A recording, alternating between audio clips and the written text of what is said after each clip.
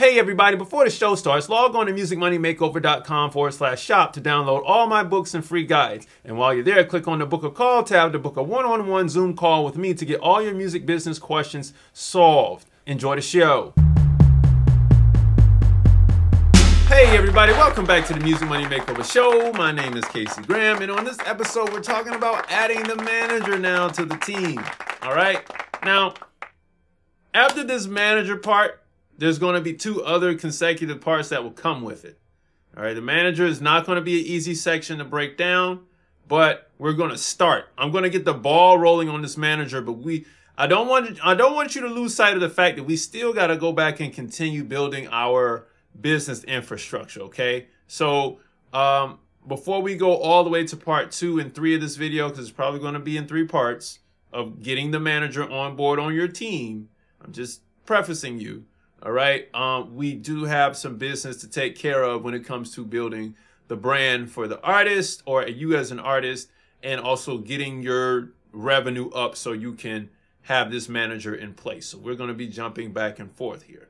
OK, now we are going to go through Copyright Explained. If you want to donate to the channel, you can do so over here. If you want to skip Copyright Explained, you can do so down below. But without further ado, here's Copyright Explained. Copyright: the sole right which an author has in their own original literary compositions, the exclusive right of an author to print, publish, and vend their own literary works for their own benefit. Now, of course, there are 2 main rights of copy that the music industry operates and revolves around, and that's the masters and the publishing. And the masters is referred to as the sound recording copyright. Sound recordings as in records, masters, phonogram, or the audio recording file, i.e. the WAV, MP3, AIFF of the composition and or song. Now, you can collect your master recording royalties or the proceeds due from the sale and streaming of the master recording via your distributor like TuneCore or DistroKid, and if you have a major label deal, then it's them. All right?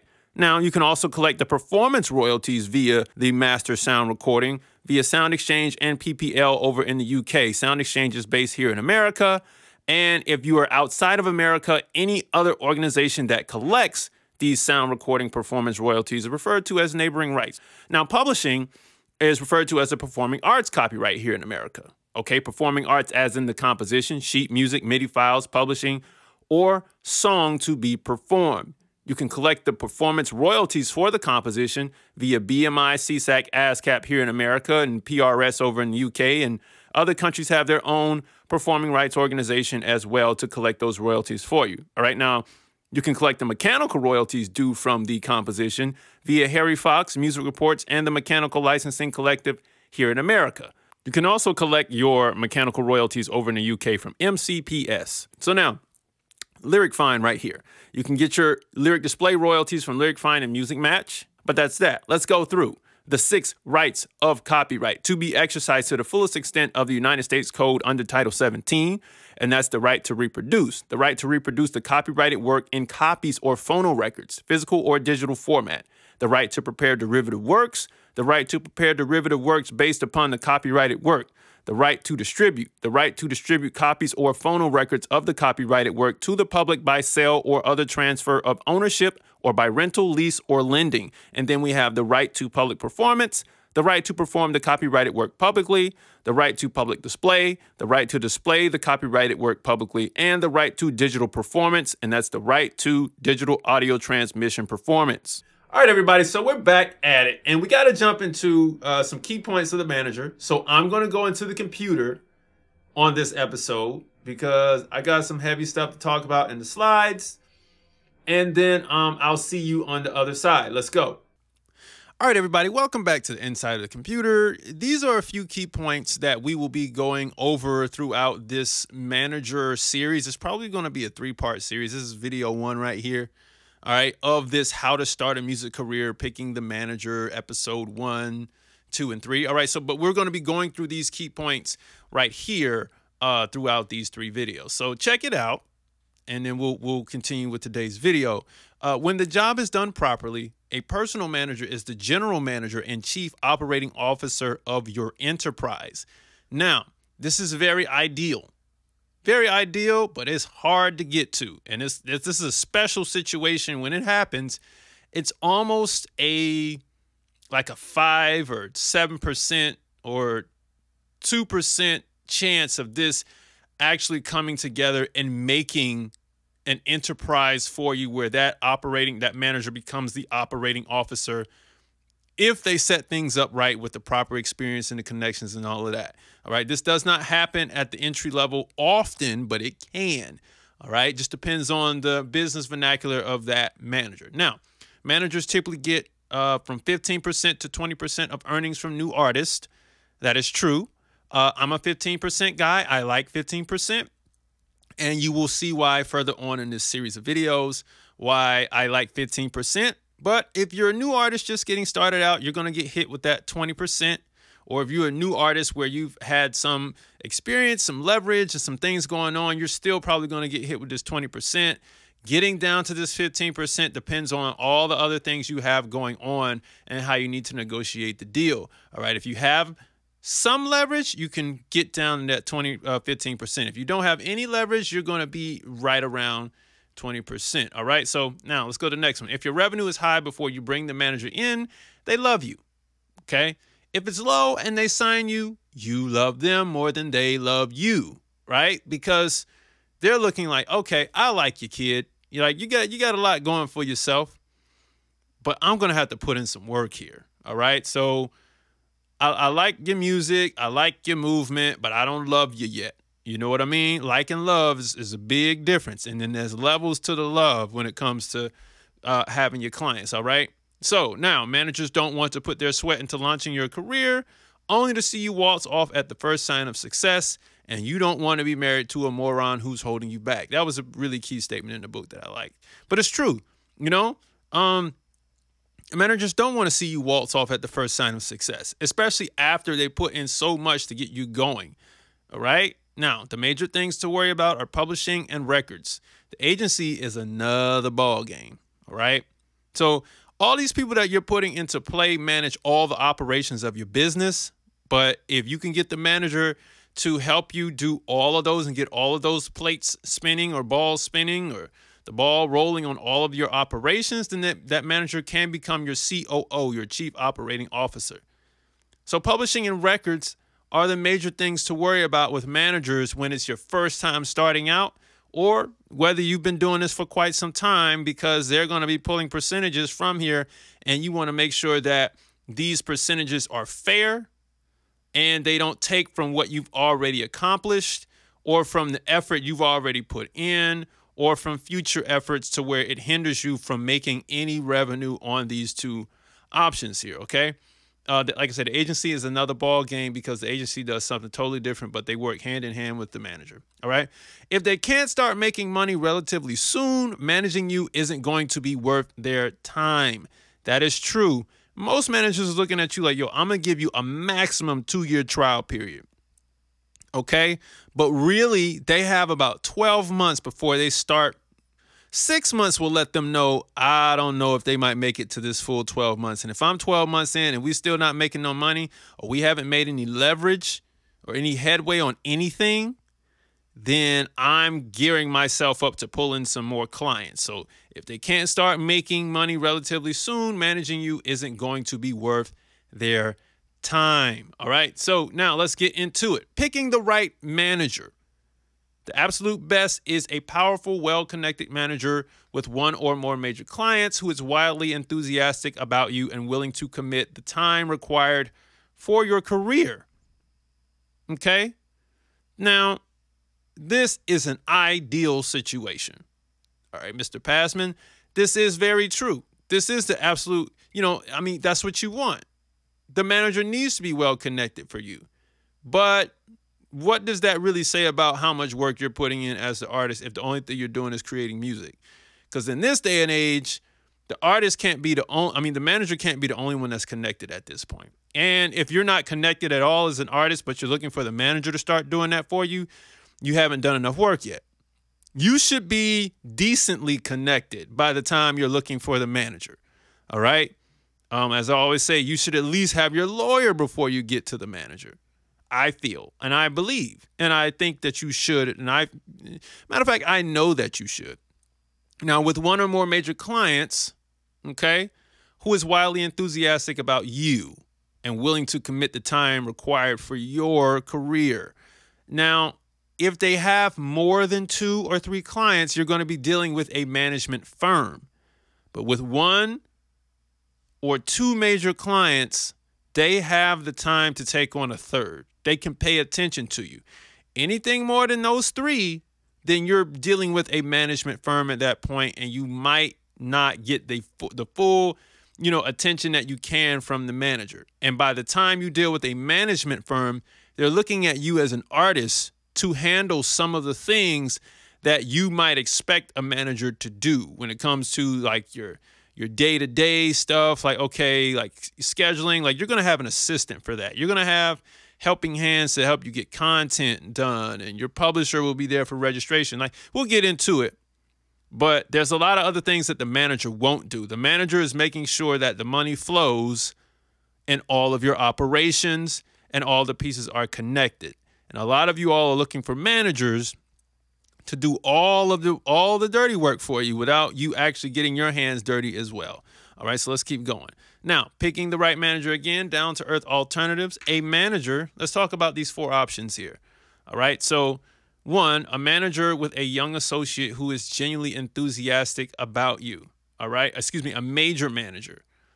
This works because if the associate is enthusiastic about you, then the manager will get excited, okay? And the associate will end up doing a lot of work for the manager, but at least somebody is helping out with the passion when it comes to you, right? It's not, the manager doesn't have to have his or her passion mode like just on blast all the time. Some of that passion and energy can come from the associate that will help them get you off the ground. Now, a mid-sized manager who is wildly enthusiastic about you is great.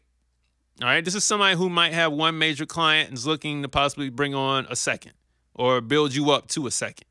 All right, this leaves the door open for a lot of options right here. There's a lot of flexibility and time right here. Okay, and there's also connections in this type of manager. 3, a major powerful manager who is taking you on as a favor to somebody who is very important to him or her. All right, so, I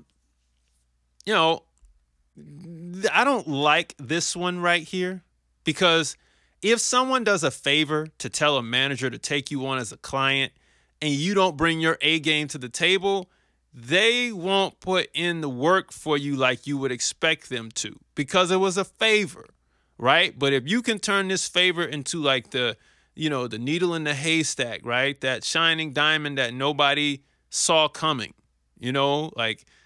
then this will be a very, very powerful situation. But when somebody gives you a recommendation and somebody takes you on as a favor, you got to be very appreciative of that, and you got to really work hard so that you make yourself a priority with that manager. Now, number 4, a young, inexperienced manager who is willing to kill for you, which is where most of you all will be when it comes to getting your first manager. Like, you want to have the enthusiasm of this person on like beast mode at that time. You know what I mean? This person has to like come to your residence and wake you up. Like, yo, you slipping right now. Let's get to it.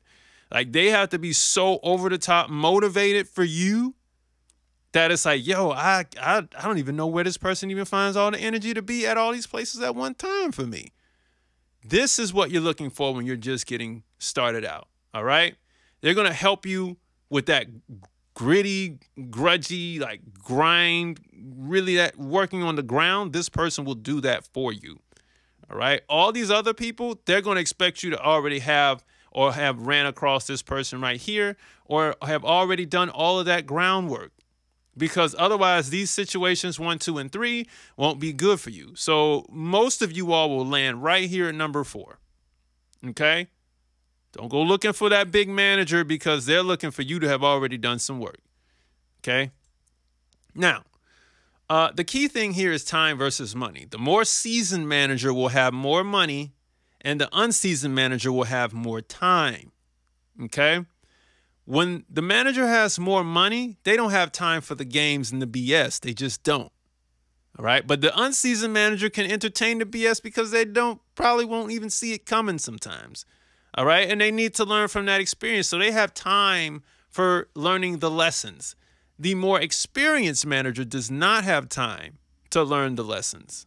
You know what I mean? Real quick, we got to do an ad break before we jump into the next portion of the show. So I would encourage you all to download all my books and free guides down below. You can contact me, 470-291-5767. You can text me right here on this phone, and I will get that text, and we can chop it up back and forth, all right? But if you need to book a call, log on to musicmoneymakeover.com/book-a-call and book a Zoom call with me. And then also don't forget to check out the Music Producers Contract course on my website, all right? It's going to go through all the tips and tricks on how to properly and correctly charge for beats so you don't screw yourself, charge too cheap or charge too much and not get the deal at all. And then we go through all the points of a producer contract and what you should look for and what, you know, how one works. And you also get a contract so that you can take it to your attorney to have it tailor fit to your needs, or just use it straight out the box. Anyway, back to the show. Now, the Passman Treatise, got to say that right, the Passman Treatise on managers' careers. All right, number one, the manager is young and enthusiastic and attaches himself or herself to a promising young act. Follow me. 2, by doing whatever it takes, the manager promotes the artist into major stardom, at which point, every other manager tries to steal the artist, which is true. This is the first step right here. An artist, you have to be cognizant, meaning you have to be aware that once you start gaining some momentum, that you're going to have other managers come in and say, you know, your manager isn't doing much for you now. You can do way more with me. Managers, you have to look out for this. This is that first shark moment right here. That they're going to come and try to take your client away from you. And artists, you have to understand that they're luring you with bait, because it's not always wise to go with a new manager after you've just did all this groundwork right here with your current manager. You have a relationship built. You have connections built together. This starts to say something about you, that you really don't care about anybody else but the money and yourself, which makes it now your name floats around the business like, yo, this person is just moving around now that's when people start talking. Now that's when the rumors start. All of this, when you leave the team, the original team that actually did some real work for you, they weren't funny with the money. When you don't have your original people in play anymore, no protection, then now you're open to the industry. Nobody to have your back. Nobody to be there, kind of like as a side, like your shrink, so to speak. All right. B, the manager is offered 27 other acts to manage. Now, managers, here's your thing.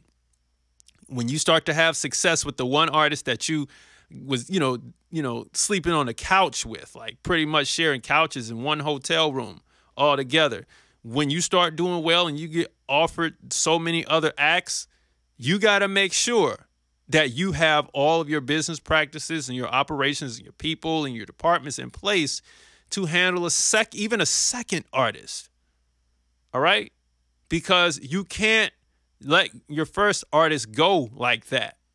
Like, until it's time to say, hey, I think we need to part ways. Because the more acts you pile on top of yourself, you got to have assistants to handle each one. Right? You got to have that. Now, if you don't have any of these processes in place, I mean, like an office, the assistant, managers that you will have work under you to help you with these other artists, then don't even take a second one on. C, one of the larger management companies tries to buy all or a part of their company. Okay. Now, this is if someone starts a management firm from the ground up, and what they do is they sell their contracts to the larger management company. This happens, but it only happens to a manager that has their business all the way together, all the way set up, all departments running and all engines go, for this type of thing to happen for a larger management company to come in and take their client. Okay. Otherwise, this one won't show up on a table often. Right now, Number 3, after a few years, the manager is exhausted from having worked so hard on the first act back when he or she had nothing else to do and could literally live with the artist. So the manager wants to cash in on the fame and fortune while it lasts and accordingly start hiring associates and taking on superstars. All right, now, this happens. Managers get tired, the process to build and get your tours going and deal with all the stuff that comes with dealing with you as an artist. It's a lot. They want to have some relaxed time too. You know what I mean? And I know you do as an artist as well, but that's what you want it to be. This person isn't playing the forefront, but they feel all of that pressure on their back right there. And they want to kind of shift some of that pressure off so they can, get a chance to breathe. Okay? So, you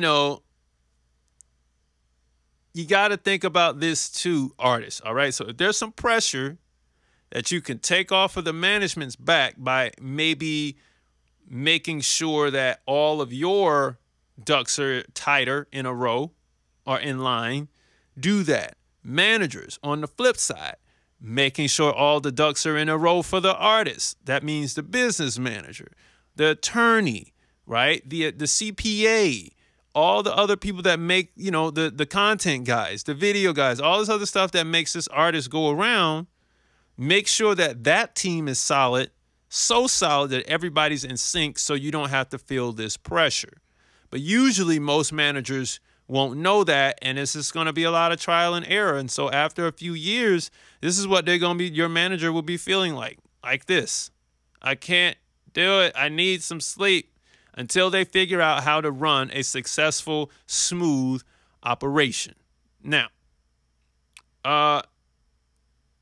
managers, don't just dump the artist if they're a problem.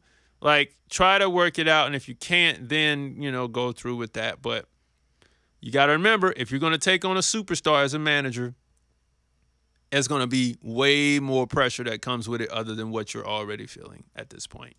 Now, this is the point at which many managers begin to lose it because they're too successful. Some of them have such huge egos that they won't take on associates of their own caliber for fear the associate might steal the artist. So they hire less capable people and give the artist lousy service. Others hire good people. Well, let me stop here.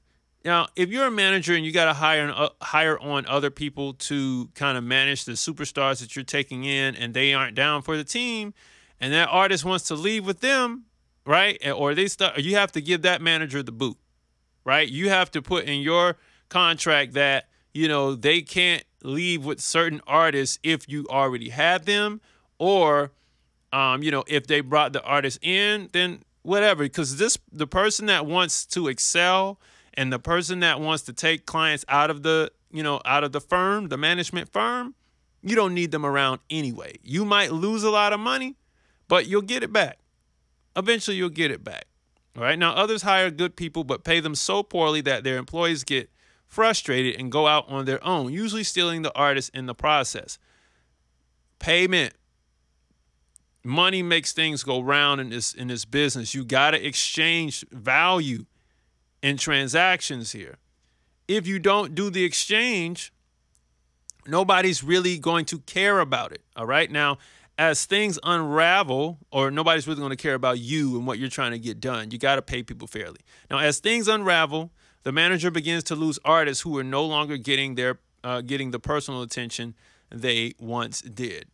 So while you have people who are trying to take from you inside the firm, you have to also monitor the other side and make sure that the artists are getting the attention that they need. So you can't be, as a manager, you can't be so focused on your pockets that you don't pay attention to the artists. And you can't be so focused on your pockets that you don't pay people well. And because usually when this happens, when they, you pay people poorly, usually that's when managers want to take the artist. Other managers at your firm want to take the artist and run. Okay. So that's that. Now, number 5. After these I thought that last one was my last point. After these batterings, the manager decides it was a big mistake to have tried to get so big, breaks up with his or her partners, keeps one or two key artists, and starts a record label or goes into the movie business. All right. Yeah, that's pretty much the life of a manager right there. If they don't make it to number 5 and they keep managing, kudos to that manager. So where are we? It's where we are in the process right here. The second step. The lawyer was the first. The manager is the second. All right. So now you can kind of see how this thing will roll, because after going through today's video,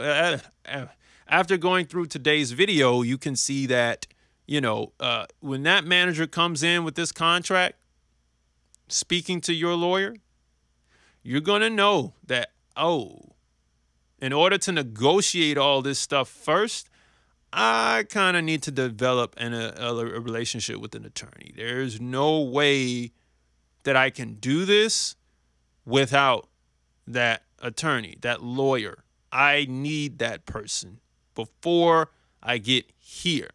So here's the trick, like I'm going to say here, and I've said before.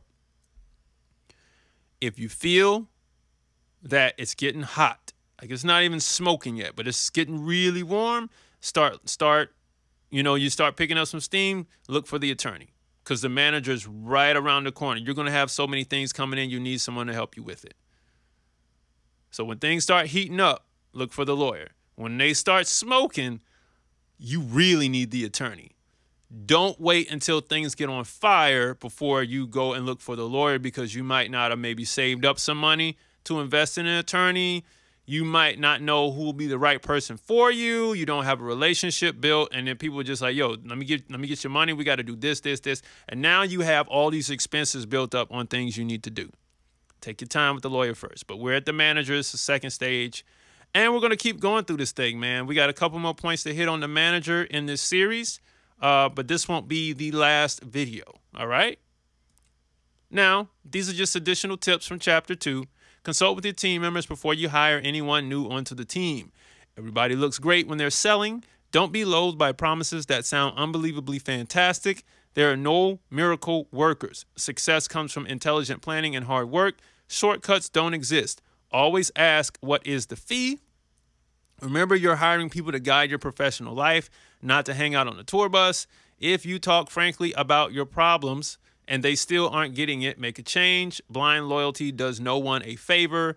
You're only obligated to stick with someone as long as they're doing a good job for you. If things aren't being done right and you're sure your complaints were clearly communicated, make a change. Once you've lost confidence in someone, it's almost impossible to continue with them. And don't take casual talk at face value. All right, let me hop out of the computer. All right, everybody. So that's been this episode on the show. Like I said, we got 2 more parts coming to the manager part, to this particular topic right here.